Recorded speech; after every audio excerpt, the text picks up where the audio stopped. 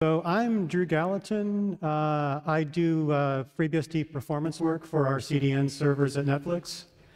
And usually I give talks about how to make things better. But today I'm going to give a talk about basically what breaks when it disables certain optimizations. Basically, how do I make things worse? So just to give you a little bit of background, there's 800 gigs in the title, and we will get to 800 gigs. And we got to 800 gigs last fall, just after the last EuroBSDcon. And that kind of motivated me to look back and see like how much the various optimizations that we and the FreeBSD community have made over the years have helped us. So I want to emphasize the FreeBSD community, because most of the things I'm talking about today weren't done at Netflix. Most of them were done by the great people in the community, some of which are here at this conference. And the other thing you're going to notice is that there's only one optimization between you and chaos a lot of times. So to give a background of what we do on our CDN servers, we run FreeBSD current, we run the Nginx web server, and we have the easiest job in the world because we just serve static files via sendfile. This is the hardware I'm going to be talking about for most of the talk. There's some 800 gig stuff at the end, but it's a lot easier to abuse a 400 gig machine. There's a lot less of a blast radius if I crash something.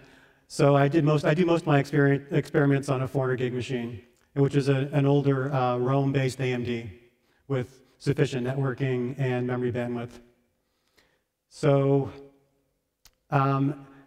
I came up with a metric, compare these different optimizations, where basically I call it the gigabits per second per CPU metric. And that way we can compare optimizations where, say, the max bandwidth is a lot lower than it could be. So the first thing I'm going to talk about, and I'm going to start with the best setup, and I'm just going to keep making things worse. So the first thing I'm going to talk about is, like, this is how we actually run things, where we're running NIC kernel TLS with sendfile, and all of our optimizations are enabled, and we get about 375 gigs at about 53% CPU. And with my new metric, we can call that 7.1. And as I go through the optimizations, I'm going to talk a little bit about the performance and why the performance sucks, and I'm going to show you flame graphs. So this is a flame graph, and the thing to take away from this is that what you're really looking at for slowness, if I can get to my laser pointer, which is stuck in my pocket, what you're really looking for is you can see these plateaus.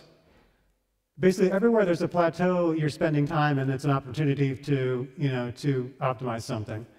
And you see there's not a lot of like great big plateaus in this. This is what we look like in our optimal setup.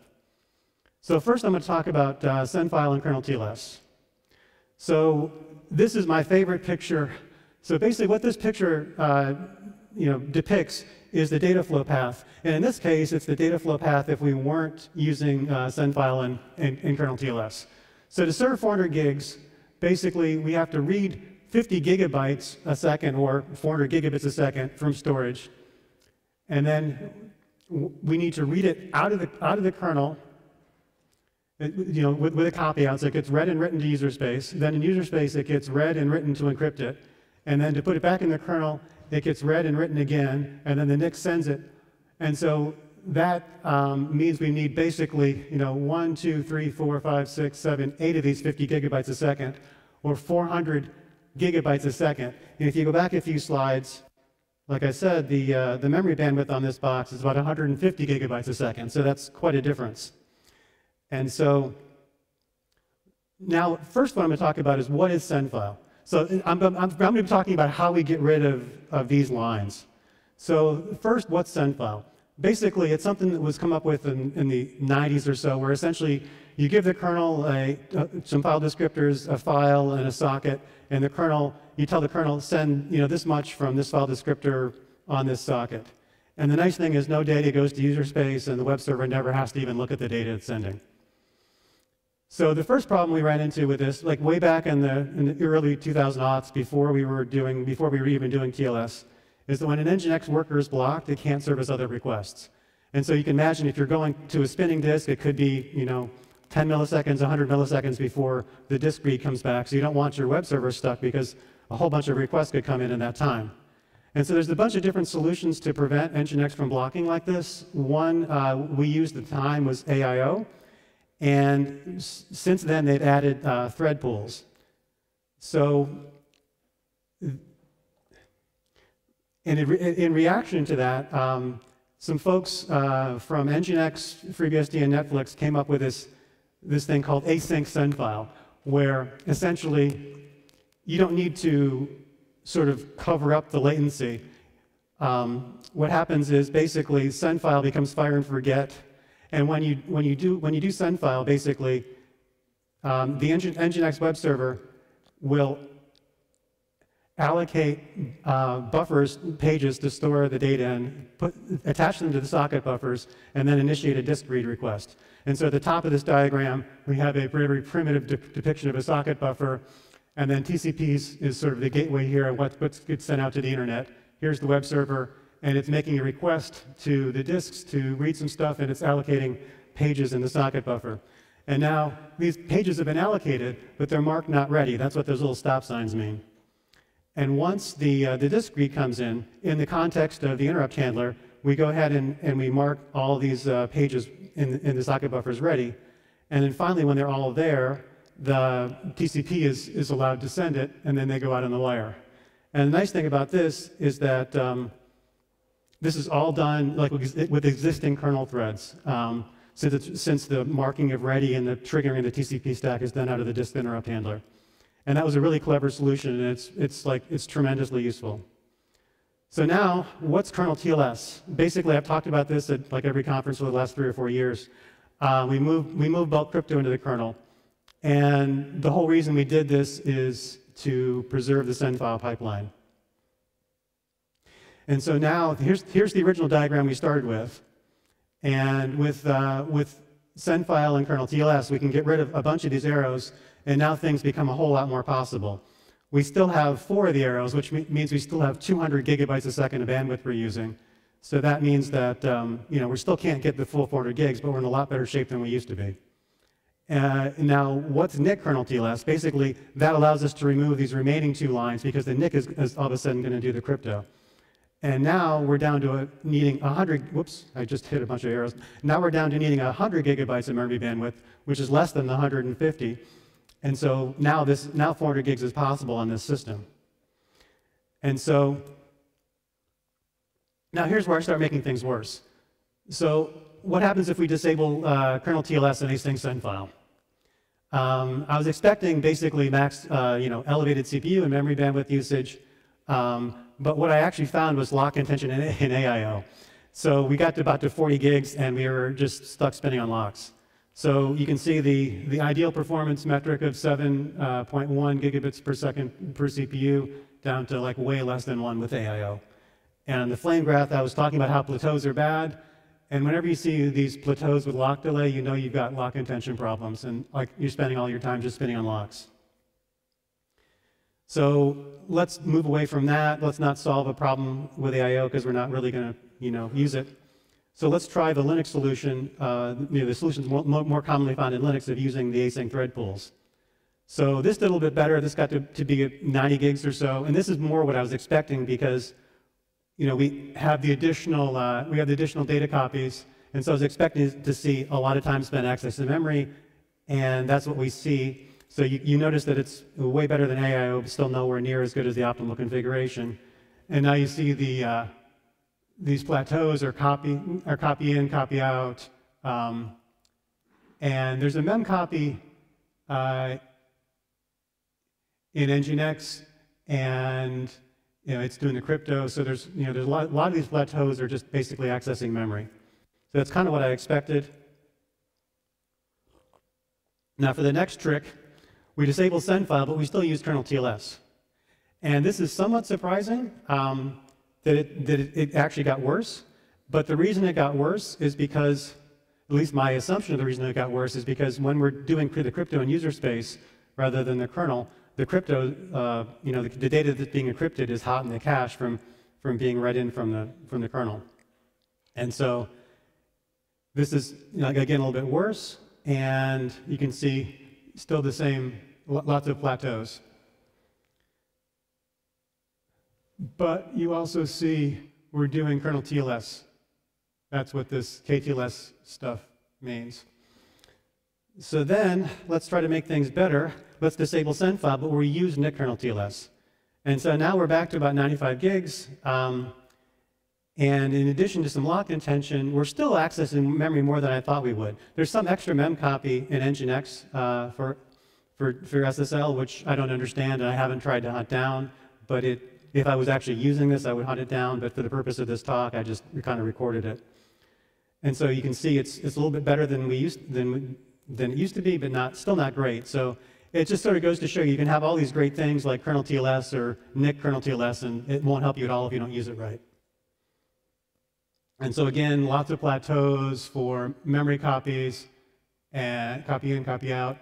And for some reason, Nginx is doing a huge mem copy, which I don't understand. Same thing I would hunt down if we were actually using this mode.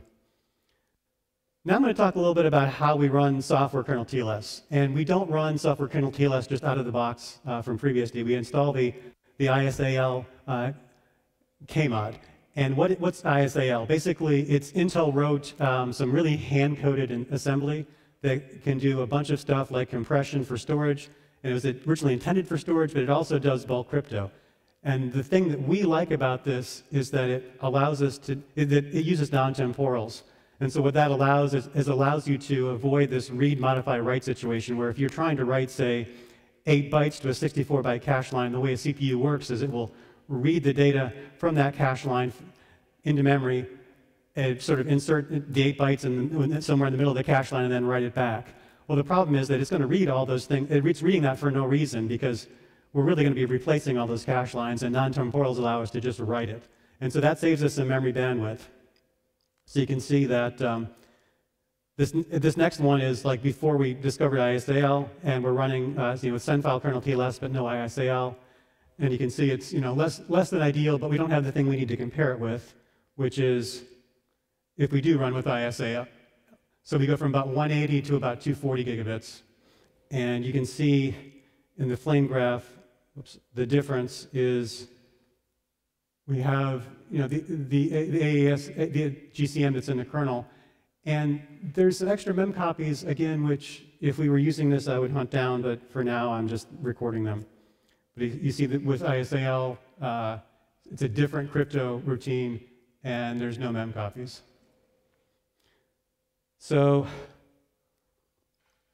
now we're kind of getting out of my comfort zone, and I'm going to talk about some virtual memory optimizations. And one of the most important things optimizations, at least to Netflix, to our workload, is basically the UMA per CPU page cache. And this was, I think, originally conceived of at Netflix, at least, and it was probably independently conceived of at other places. Randall Stewart and I think Scott Long wrote this sort of pre-UMA hand-coded thing. And I think it may partially have been from Isilon. I don't really remember. But the idea was there was a per CPU pool of free pages. And as you'll see later, one of the biggest sources of lock intention we have is accessing the page queues. And so if you can bypass those queues and just not take any locks and just have a per CPU pool, then that should give you some better performance. More recently, it was upstreamed when it was, I think Mark Johnson did the work, and it was basically managed by UMA, because UMA is really good at having per CPU caches. And the critical thing is it only works for free pages. It doesn't work for things in the inactive queue or the active queue. So it's, again, limited to free stuff. So like for the next experiment, I'm going to disable the page cache. Basically, everything is configured optimally with NIC kernel TLS sendfile. All the stuff we were talking about in the previous section is enabled. And you wind up with some really bad performance, even worse than some of the things in the first section. And that's because you've got all this lock intention when we are freeing pages and allocating them.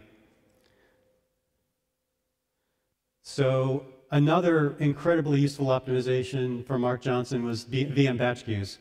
And basically, VM batch queues are essentially a way to relieve some of the lock intention on all the different page queues.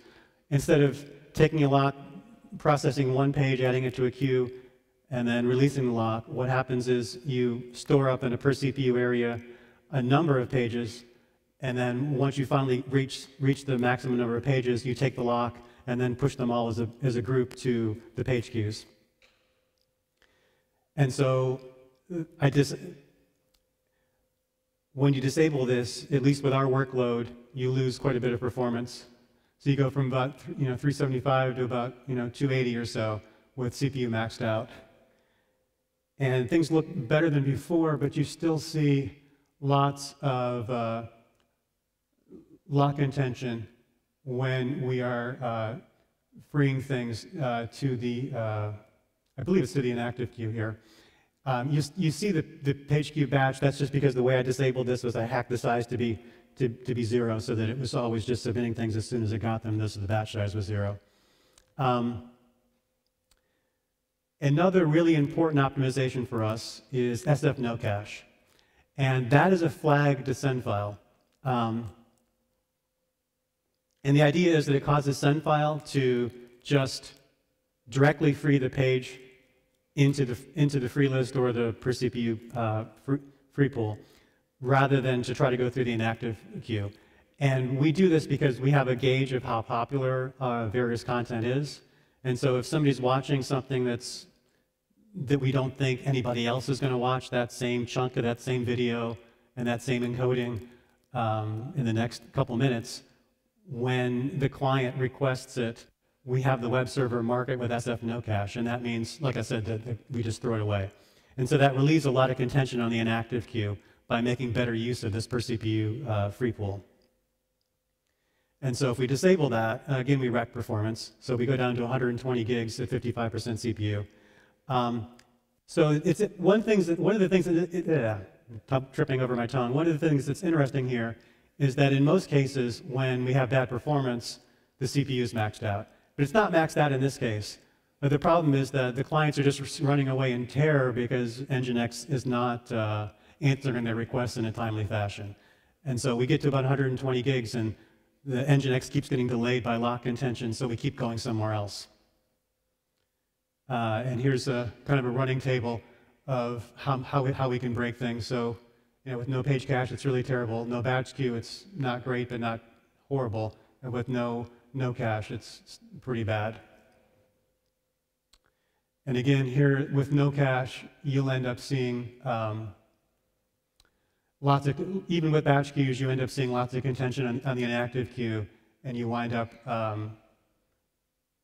spinning on locks again and spending all the kernel time on that. So I'm going to segue to a different architecture. So we've recently been, in the last year or two, been playing with ARM64.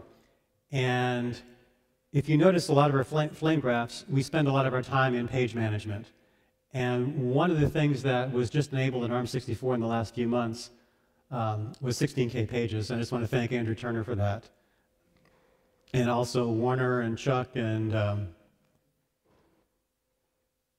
Kirk for figuring out some weird implications of 16K pages and the file systems and the disk drivers. And so by using 16K pages, we see a huge performance improvement on our Ampere box. We go from about 345 gigs to about 368 gigs. And if you notice, the CPU is basically maxed and is down to having substantial idle time. And I didn't write out all the details of this machine, but this machine's essentially identical to the AMD, except it's an Ampere 80 core, 3 gigahertz, 128 gigs of RAM with sufficient TLS offload NICs to be able to push 400 gigs. And so just to compare the same metric I'm using, this is the first time we've seen it on ARM. We go from a little over 4 to around 5 when we enable 16K pages. And just to show you the difference in the flame graph, this is 4K pages, and you see time spent in the VM page functions, and we see some big plateaus. And then if you go to 16K pages, notice how everything got a little bit narrower. And that's us recovering CPU time and kind of doing more work with less effort, which is always a good thing. All right. So now I'm going to talk about some network stack optimizations that are pretty important to us. And these are, some of these are pretty basic things. Like one of the most basic things is LRO. So TCP is pretty expensive to run. So when a packet comes in off the wire, there's a lot of processing that needs to happen. And one of the things that I did the first LRO in FreeBSD, and it was very simplistic. It was later, moved out of the driver I maintained and into the actual TCP stack. But basically, I did the initial LRO because I was working for a 10 gig NIC company, and with a standard 1500 byte MTU in 2006, you couldn't receive anywhere close to 10 gigs. And with LRO, basically it batches up packets as they're being received, so that if you're receiving, it works on 8 connections, and it finds a packet for the first connection, appends it to a chain. The next packet that comes in, it gets appended to a chain, and you keep building these chains of these packets on these 8 connections. When the chain gets to the maximum size, or you start seeing other connections, you flush the chains. So that was enabled us on some horribly weak 2006 single core AMD box to get from, I think it was like 2.5 gigs a second to 10 gigs a second with some idle time. And there's been a lot of advancements made to it since then. But the whole advantage of it is essentially you avoid running the TCP stack 8 times, 16 times, 40 times, whatever your maximum aggregation size is. And that just saves a lot of CPU time. And so if we disable LRO, we see a little bit of a drop in performance. We see about 330 gigs at 65% CPU. And one of the things I noticed is that when we do this, the NIC starts to drop some packets, and so that impacts our health. I haven't talked about that. That's kind of a Netflix-specific thing. And basically, health is kind of a signal to the load generator that we're not healthy, and it should send traffic elsewhere. And so, lots of things will impact health: high CPU usage, dropping packets, high disk latency, high Nginx response latency, whatever. But basically, by dropping health, it's telling clients to go somewhere else. And so with LRO disabled, we reach a max of about 330 gigs before the clients start going somewhere else. And you can see that's probably one of the optimizations that has the least effect, because it's pretty much the highest bar of anything we've seen so far. And here is a flame graph, and it shows spending lots of time in the TCP stack out of the network interrupt handler. And so the next thing I'm going to talk about is RSS accelerated LRO. And Peter came up with that from Mellanox. And if you remember, I was talking about LRO. It's got a limited number of connections it can process. It keeps track of like 8 connections at once. Well, in a workload like Netflix's, we might have a NIC with, say, 32 queues. And we might have, say, 100,000 connections. And so that's roughly 3,000 connections per queue. And so the odds that a whole bunch of packets on the same connection are going to arrive close enough together so that they can be processed all together is pretty minuscule. So Hans came up with this super clever idea where what you do is you gather all the packets up in a big bunch before you submit them to LRO. And then before you submit them, you sort them by the RSS hash that came off of the network card and their arrival time. And so what happens is you transform this mishmash of packets that are all from different connections into runs of packets from the same connection. And when you do that, LRO can actually process them. And essentially, if we disable this, I mean, the number's a little bit different. We get to 70% CPU. And here's one of the reasons why I've got this metric. Because you can see that this is essentially if we disable all of LRO, we're here. And if we disable just the RSS assist, that makes LRO pretty ineffective, and it's almost the same as disabling. You can see this big gap between these two, which is bigger than the bandwidth gap would indicate. And again, we see lots of activity in the TCP stack coming out of the network interrupt handler. And another thing which is super important is TSO. And so the principle is the same. The difference is that this requires cooperation from the network card. And pretty much all network cards since the early 2000s have supported this, even the cheap things. And so the idea is that, like LRO, we just reduce the number of trips to the network stack. And so if the TCP stack decides he's got the space to send, say, 64K to a client, rather than looping through and sending one packet 1,500 bytes, one packet 1,500 bytes 40-some times, it just sends a huge, gigantic 64K packet down, through the lower parts of the network stack to the network driver, and then the network card itself is responsible for replicating the IP header, and replicating the TCP headers and splitting that 64K TCP chunk up into a bunch of valid 1,500 byte Ethernet frames. And so on the host side, that avoids a lot of trips through the network stack and also avoids allocating a lot of mbuf headers and a lot of queue manipulations in the socket buffers. And so if we disable TSO, we get to about 180 gigs at 85% CPU. And this number took a little while to get because I needed to disable interrupt coalescing, just because we're putting so much more pressure on the transmit descriptor rings.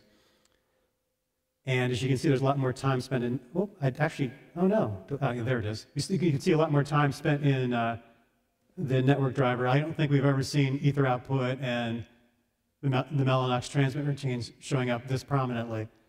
And that's just because, like I said, we're calling them probably 10, 20 times more frequently. Because you don't always have 64K things to send, and the network guys hate it actually sending 64K at once. They like to send at most, say, 8, because they worry about buffers overflowing on the client side. So now let's disable both TSO and LRO to reduce all of our batching to 0. And that takes it down a little bit. We get down to 170 gigs. And again, the same IRQ coalescing constraint. And so this is no TSO, and this is no TSO and no LRO. And you can again see lots of network stack stuff, lots of prominent ether output and Mellanox driver calls, and everything is much worse just because we're running things so much more often, doing so much more work for no reason. Now I'm going to get to the interesting part of the talk, the headline part of the talk. So last year, I really wanted to give some results on an 800 gig box, and I couldn't because it got stuck in some kind of shipping snafu. But that was a year ago, and so I've had a year to play with the thing. It's a Dell R7525 with 2 Milan 64 core CPUs. And the important thing is that it has 3 links between the sockets, and that'll become important later. It has half a terabyte of RAM and enough Mellanox ConnectX-6 NICs to drive 800 gigs and enough storage to feed it. So the first time we fired the thing up, we got 420 gigabits out of it, which is not very impressive. And if you remember from my NUMA talks from a few years ago, there's a bunch of different ways you can run. I configure NUMA machines to run the Netflix workload.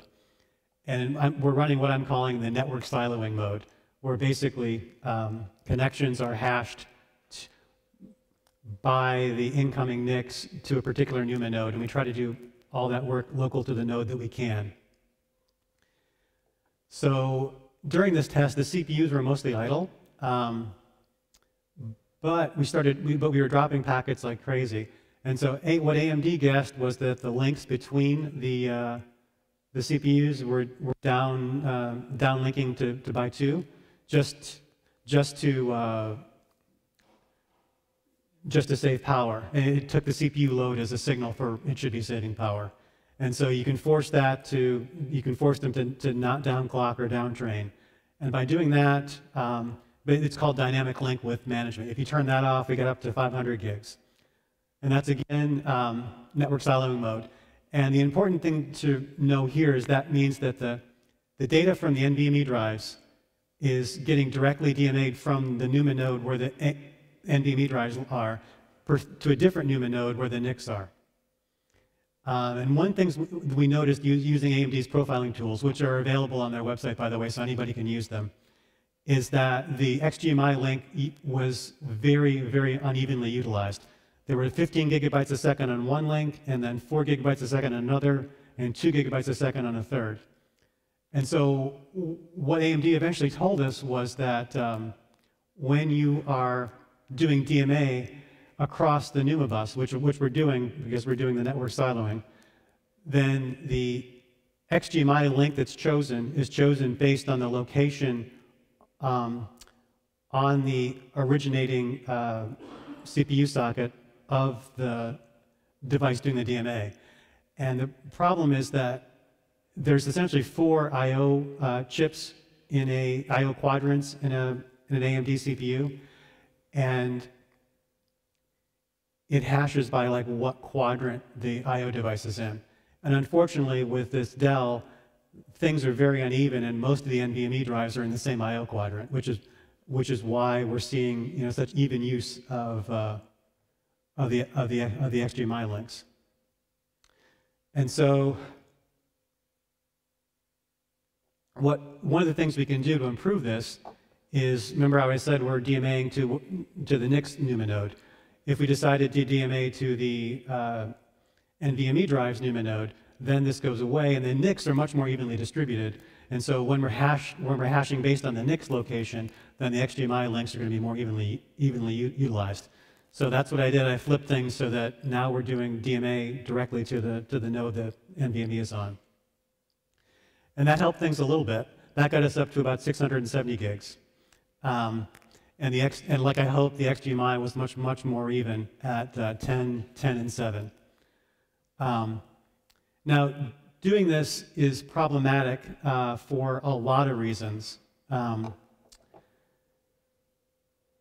And I'm going to make things more problematic in a second, and then I'm going to go over all the problems.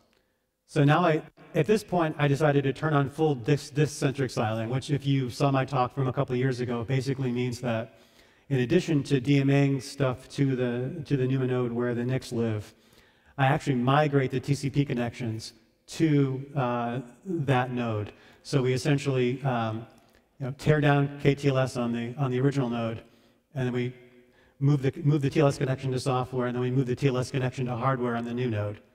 And so now, no matter what node the TCP packets are coming into, they're always going to go out of the same node that has the NVMe storage for the connection. So the idea is that there will be like 0 NUMA crossings for bulk data, which will help with this XGMI stuff. Now, there's a lot of problems with doing it this way, and which is one of the reasons why I would never actually run it this way in production. Because when you're running the network siloing mode, the traffic is basically distributed or sharded by the hash that's done by LACP to the NIC ports.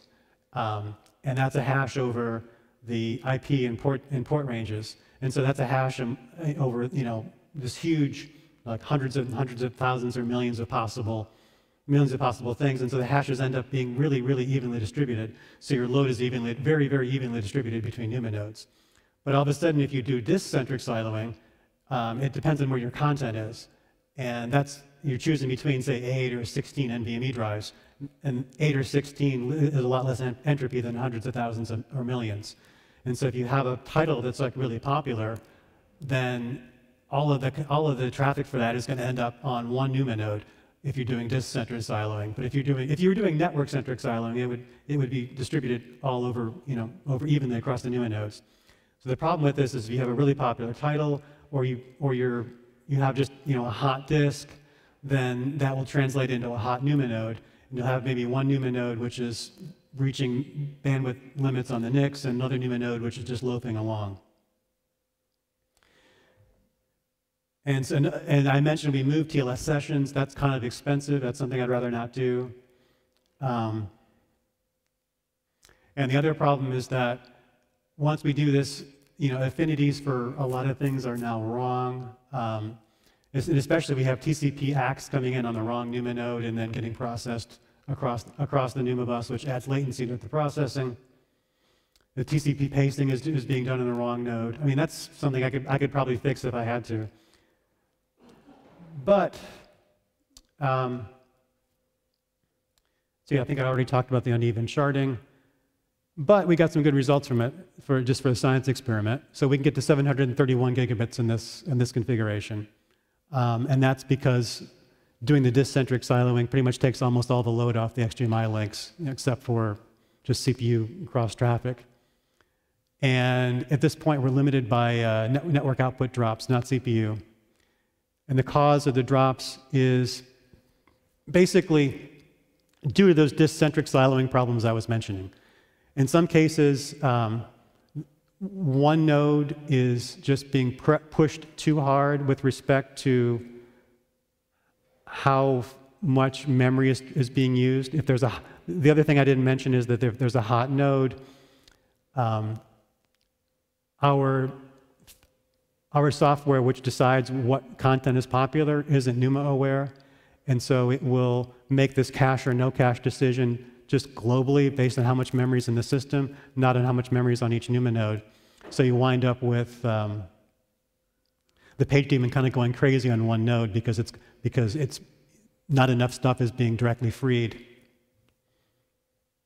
And the other problem is, like I said, with hot content, you wind up with one node doing more and one node doing less. So all the NICs on one node in this experiment were doing 94 gigs, and all the NICs on the other node were doing 89 gigs.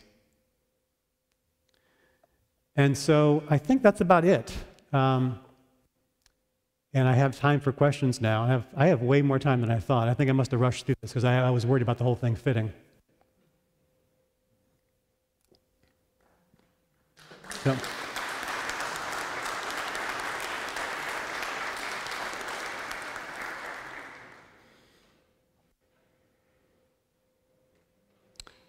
Yes? I can repeat the question if I can hear you. How much further do you think you can get if clients start using Quick to just get the whole TCP stack out? That's actually one of the reasons why I give this talk is because, Quick is essentially, so let me go back to the slides. Quick is essentially, I probably should have done an explicit thing, but so let's see. Where's my Quick? So right now, Quick is basically the dumb way because there's no sendfile for it. Everything's happening in user space, but we're still reading things. We're still reading things through the kernel, and so Quick is essentially the TLS in user space case, and so that destroys the performance. Also, and the other bad thing about Quick is that it's the combination of that from the networking section with TSO and LRO disabled. Now there's some hardware vendors working on Quick offload. I was actually talking to a small company, which I think last time I talked to them was last winter, and I think they've actually gone bankrupt, out of business, unfortunately. But they actually had a Quick offload solution, which did essentially kernel TLS and like sendfile for Quick. But until solutions like that get popular, I have really huge concerns about Quick for performance reasons.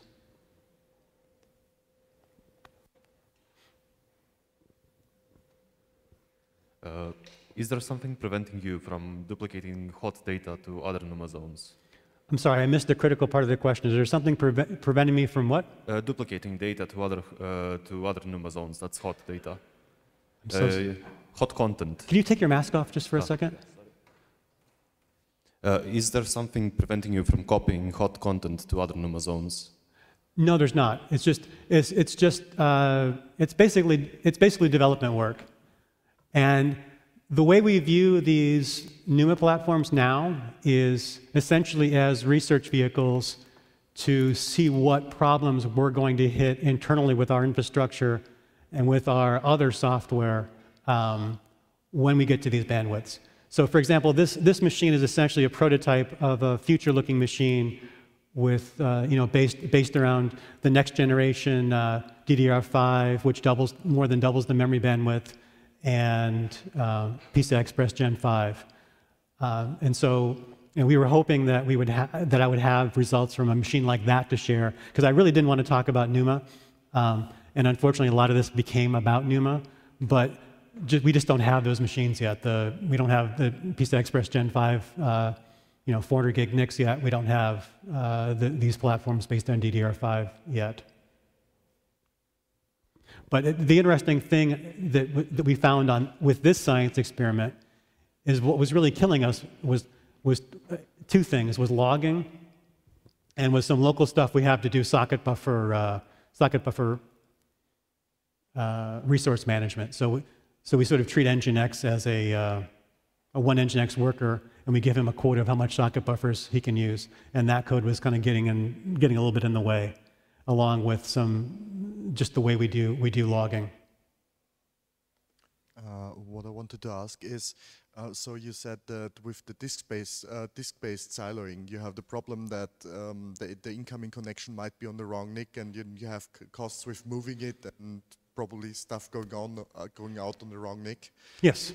So have you thought about exposing that with multiple IPs and making the network aware with BGP or something else aware on which NIC it should be interrogated for specific content? That's one solution, but the IPv4 address space is limited, and these are all internet-facing addresses. So we'd rather not burn more IP addresses. And I mean, there's a lot of solutions that we could use if we really had to. But like I said, this is just a research vehicle. It's not designed to be production. And in fact, another thing we could do is that, after my first talk in 2019 about NUMA, somebody came up to me and made me aware that there were extensions to LACP where you could notify the router that you wanted to move a connection. We don't have that implemented in our router's firmware, at least as far as our network team was aware. So it's not a solution that I could use today. But there are a lot of things that could be done to make disk-centric siloing real. It's just that given its current status as a research vehicle, it's just not worth the extra effort. That's one of the reasons why I've never upstreamed any of this stuff, because I upstreamed some research stuff in 1999, for zero-copy sockets, which ended up haunting me for years. So no more research stuff in the upstream. Anybody else?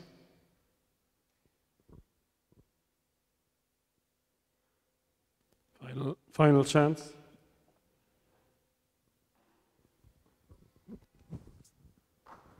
All right, thank you.